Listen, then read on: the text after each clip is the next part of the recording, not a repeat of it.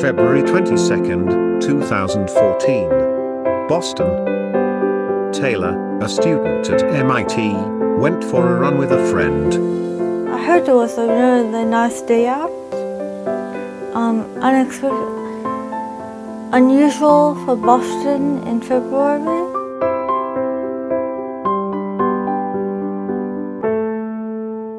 Taylor's heart stopped beating.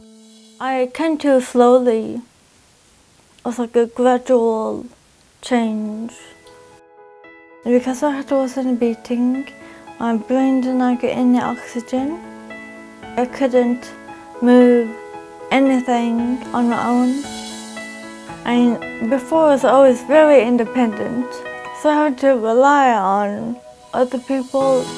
Taylor has worked hard to regain some basic motor skills, but it has been a long road. While my vision has improved greatly, it is still very hard for me to read. I hope that the OrCam can help me read. As much as I like to be independent, I cannot yet get the device in the mail and learn how to use it on my own. I need to be trained on how to use it. So the training, was very useful. I was amazed at how accurate it was. That I can just point at something and they can read it to me. Two cortical neurons thus communicate with each other across 10,000 distinct chemical junctions.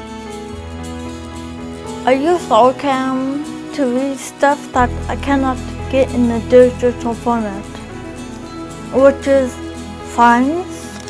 The future of food, a special dinner and discussion. Sometimes I don't recognize people. For instance, on the weekends we usually go to get breakfast at the coffee shop. Dressing,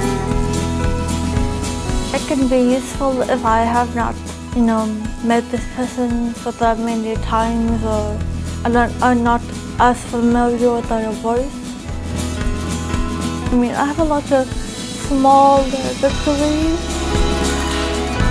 The OrCam really helped me manage my life, maneuver around in my environment.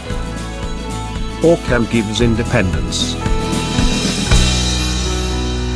I do want to be independent again.